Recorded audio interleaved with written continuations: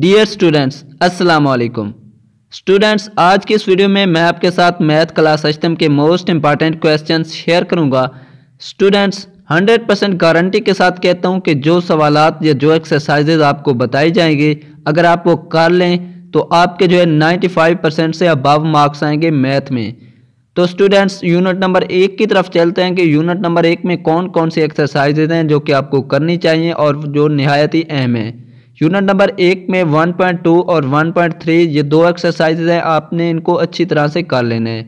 उसके बाद unit number 2 की तरफ चलते हैं। यूनिट नंबर 2 में 2.3, 2.4 और 2.5 एक्सरसाइज बहुत ही अहम है। उसके बाद चलते हैं यूनिट नंबर 3 की जानिब। यूनिट नंबर 3 में 3.1, 3.2 एक्सरसाइज जो है बहुत ही अहम है। उसके बाद यूनिट नंबर 4 की जानिब चलते हैं। यूनिट नंबर 4 में 4.1, 4.2 और 4.3, 4.4 और 4.7 एक्सरसाइजेज बहुत ही अहम है। उसके बाद चलते हैं यूनिट नंबर 6 की जानिब। यूनिट नंबर 6 में 6.1, 6.2, 6.9, 6.10 और 6.11 ये एक्सरसाइज निहायत ही अहम है। उसके बाद चलते हैं यूनिट नंबर 8 की जानिब। यूनिट नंबर 8 में दो एक्सरसाइज निहायत ही अहम है जो कि हैं 8.1 और 8.2।